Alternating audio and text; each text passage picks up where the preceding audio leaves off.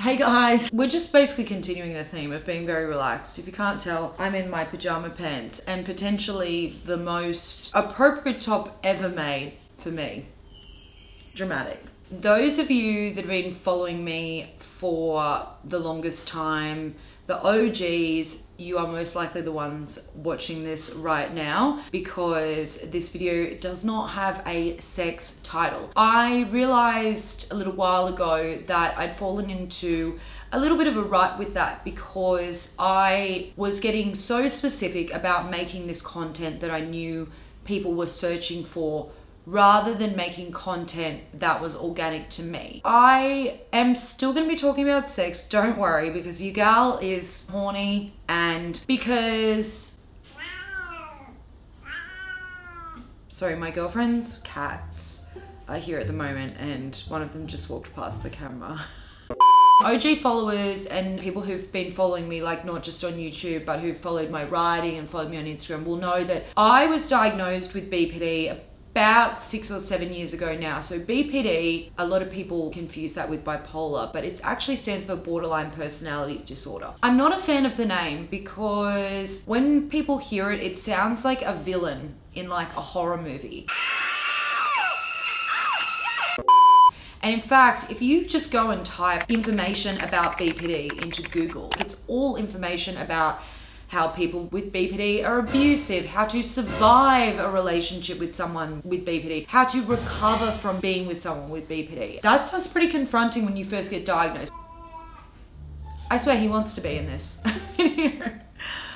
I had very tumultuous relationships growing up. I never understood why relationships were so difficult for me when they seemed to be just so like fun and happy for everyone else. Do you want to be in this video or not?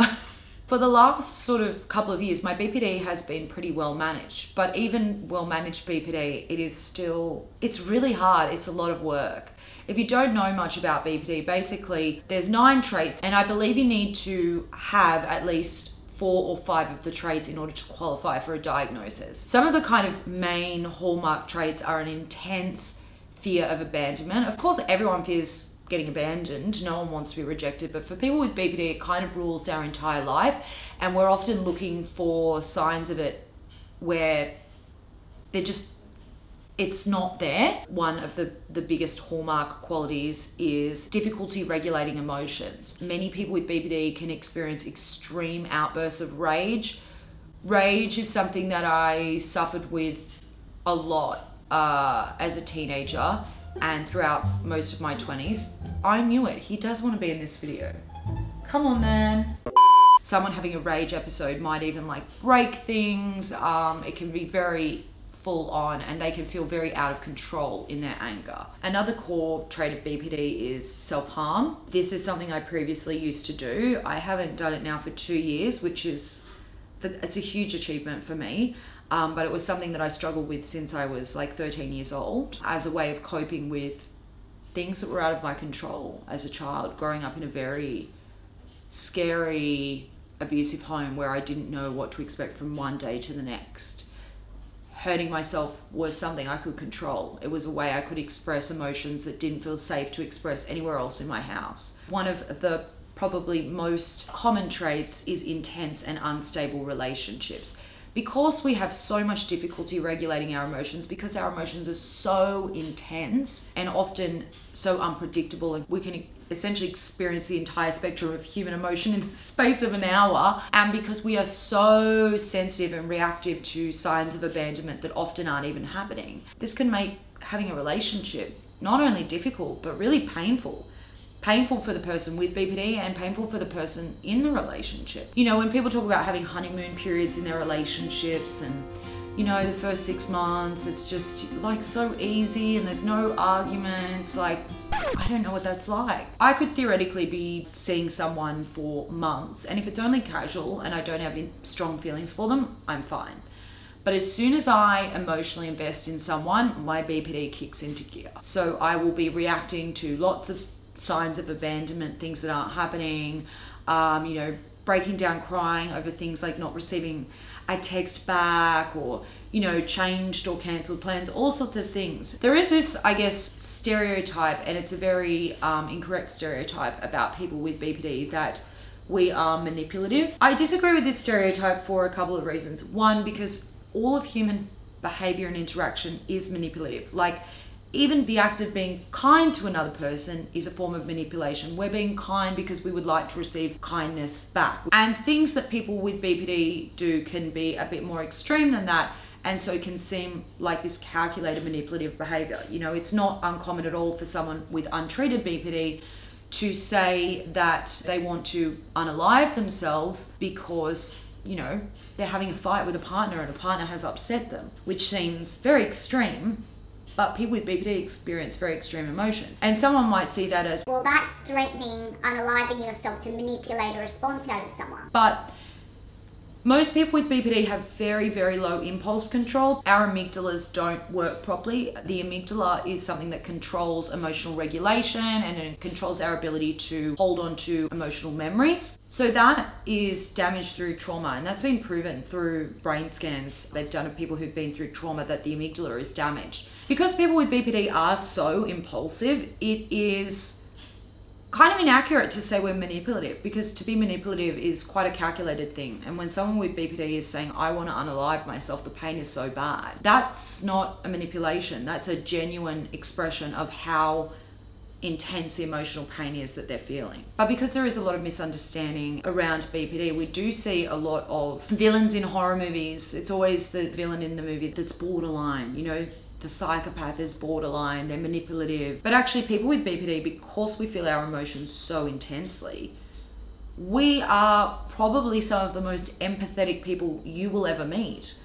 Like I was saying earlier, we love people with such incredible depth. There is no love that is quite like the love that you will receive from someone with BPD, because we feel love with the entire breadth of our hearts. If someone that we care about is upset or hurting, we physically feel that pain and we want to fix it. At its heart, BPD is a relational disorder. It's one of the things that sets it out, I guess, from depression or anxiety or bipolar. When I am not in a relationship, my BPD essentially goes into remission. It almost feels like I'm cured. It's when I get into a relationship, things start to fall apart, because that triggers my abandonment fears, which sets off all my intense emotions, which I have an incredible amount of difficulty regulating, can lead me to act impulsively. Another thing that people with BPD struggle with, which is very hard, I think, for people that are in relationships with us to understand, is most of us don't have emotional recall. So like I said, the amygdala manages our brain's ability to hold on to the memory of an emotion. So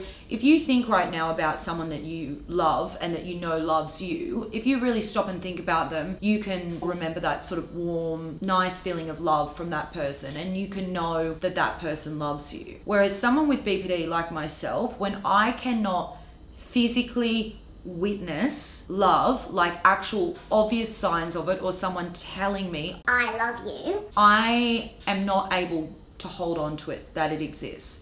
So if I'm with my partner and my partner's being affectionate, I know my partner loves me.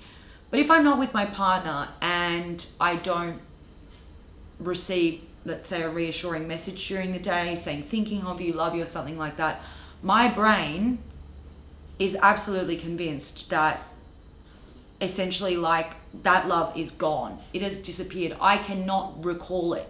It is almost like it never existed. And that can take a big toll on partners, to constantly feel like they have to be reassuring us. I do have techniques for managing, and I'm lucky, like I say, I've always had really supportive, reassuring partners, but I do things like every time my partner has ever sent me a nice message, I'll take a little screenshot of it, and I'll put it in a folder in my phone, and then I can look back at that folder when I am struggling with that emotional recall and I can't remember that that love exists. I can go into that folder in my phone and look at those screenshots of those texts and be like, ah, yes, and that will just help bring back that memory. And by that same token, I could have an episode where I'm completely in a dark space of wanting to unalive myself, and it is like the world is ending and I don't see any point going on. An hour later, I can be on top of the world.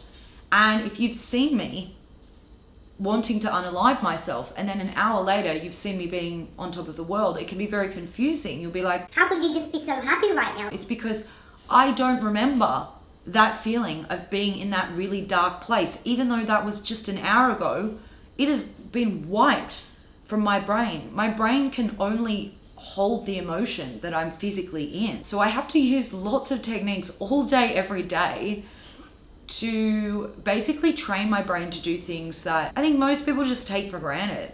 Like knowing that people in your life care about you, being able to hold on to emotions, being able to regulate your emotions, like being able to get upset or irritated and not have a huge outburst that could be, you know, relationship destroying. So I've done a really lot of work on my BPD, and I'm really proud of how far I've come. Like I say, it's been 2 years since I've self-harmed. I rarely have rage episodes these days. It's not to say I don't have them, but they're very rare, whereas they used to at one point be a big part of my life. I am not emotionally abusive to my partners, which is something that I unfortunately did do before I realized I had BPD, because another part of BPD is paranoia, and people with BPD will get this intense sort of paranoid ideation where if someone has been mean to us, our brain will just categorize them as all bad. We can't see the nuance that most people can see. Most people can see that person's acting like a dick, and they're not a terrible person, they're just acting like a dick right now. Whereas someone with BPD, because it's harder for us to experience that nuanced area because we are so in the extremes with everything, we will not only think that person is a wholly bad person, but we'll become intensely paranoid that that person is out to get us. In my earlier relationships, if a partner was ever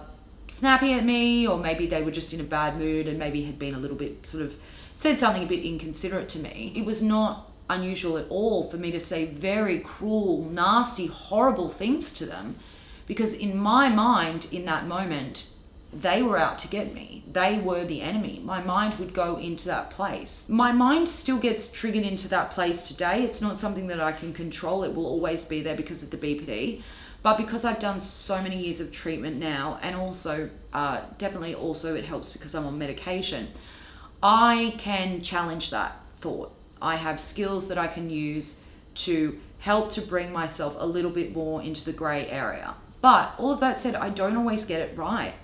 And sometimes just a partner being in an angry mood around me will make me think that they don't care about me, they don't want the relationship, they're trying to destroy the relationship. It can be really exhausting, and I think that's something that a lot of people don't understand, is just the mental toll that it takes to manage a mental illness. When you are actively committed to recovery, especially with something like BPD, you are working on it every single day, and not just every day, but often every minute of every hour of every day. Certainly when I'm in a relationship, if I want any chance of having a healthy relationship, I have to be doing it all day, every day, using my skills. And sometimes I get tired, and so I slip up. And I recently had a fairly big slip up where I did have a BPD episode. The way it manifested, I was at a friend's house, and my friend didn't know what to do, so they called the ambulance. And at least in Australia, if you call the ambulance and they feel that you are at risk of harming yourself or someone else, they will also send the police. So the police and the ambulance showed up, which wasn't the most pleasant thing. I was not in my normal headspace like I am now. I was in basically what I would consider to be a form of psychosis. It is very much like a psychotic episode. That is how I would describe it. I was in a place where I was definitely having strong thoughts of unaliving. And that's something that I haven't had in a really long time. It was bad enough that I had to be restrained by police and injected with a tranquilizer by a paramedic. And I spent the night in the psych unit, which it's not a very nice place to be. I spent a lot of time in and out of the psych unit in my 20s and even a little in my early 30s, before I was diagnosed, and then when I was first learning about BPD and how to use my skills.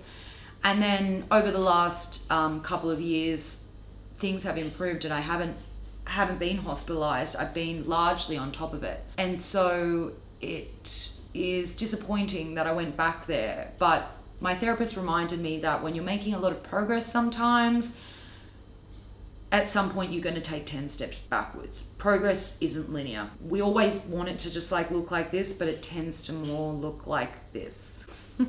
So yeah, rather than punishing myself for it, which is something I used to do a lot, and that punishing of myself would lead to a lot of shame, and having that shame would lead me to just keep repeating the bad behaviors. Now what I try to do is just use it as a learning experience. I put steps into place to prevent it happening again. For example, at the moment I'm going sober for a little bit. I don't personally have a problem with alcohol, but alcohol is something that can affect your mood, and obviously as someone who has difficulty managing my moods, having had a bad episode recently, a bit of a setback, I don't want to throw anything else into the mix that could affect my moods while I'm just trying to like really get back on top of things. So I'm abstaining from that for a little while. And like I say, I'm very blessed to have an incredible support network. I've got so many amazing friends who've stuck by me. I have so much to live for, and I love my life, and I love my career, and I love this job, and I love having this platform, and even just the opportunity to switch things up a bit and talk about some other things, to let you guys get to know me better and talk about stuff that I'm passionate about, because this is kind of the uglier side of mental illness. And I feel like we only really talk about like the more glamorized sides of it. Like there's certain, like depression and anxiety are seen as a bit more sort of almost acceptable now. They're a bit more normalized, but borderline personality disorder, there's a lot more ugly aspects to it that people don't want to talk about. And I think it's important that we do talk about it, because there are plenty of people out there who have BPD that are feeling very alone and very broken and who don't know what to do. I hope some of you at least find this video and realize that you are not alone and you are not broken. Your brain is just responding to trauma that you have been through. I look back on my slip-ups and the ways that I acted in the past now as me doing the best I could at the time with the tools I had, of which were not very many. And now I have a lot more tools, and so I try to use them as much as I can. Doesn't mean I won't slip up from time to time, but I pick myself up and I keep learning. Because I know some people are gonna ask, the treatment that I do and the treatment that has really helped me is something called DBT, which stands for dialectical behavior therapy. It's pretty much seen as like the gold standard treatment for people with BPD. It has been really life-changing for me. I did an outpatient program where I checked into a hospital 1 day a week, every week for a year. And it was basically a group program where I did it with other people who have BPD. Ever since then, I've continued to work with a therapist who specializes in DBT. If you have more questions about BPD, or if you'd just like to hear more about it, let me know. I know this video is going to get abysmal views, and I know that moving forward I'm going to lose probably a lot of views as I continue to make more videos where I'm not doing those super searchable sex topics, but I want to start bringing more of myself to the table. I hope you'll come along for the journey. And for those of you that are still here listening, thank you. You are the reason I'm here. You are the OG. And if you would like to support me to keep doing the work that I do, because while I'm not getting as many views, I'm not really making money here on YouTube, you can subscribe to my Patreon. You can subscribe to my Patreon from as little as like a couple of dollars a month. And when a whole bunch of you do that, that actually helps to support me as a creator to keep doing this as a full-time job. The link to my Patreon below this video if you want to join. When you join my Patreon, by the way, you will get access to stacks of exclusive content. I've got tons of sex education content on there that I do not share anywhere else online. I'm going to have a nap now because I'm very tired. It's been a long week, but I'm looking forward to seeing you all in the next video, and I'm looking forward to hearing your thoughts on this new direction for the channel. Let me know in the comment section below, and I'll see you all in the next video. Mwah. Time to get up now.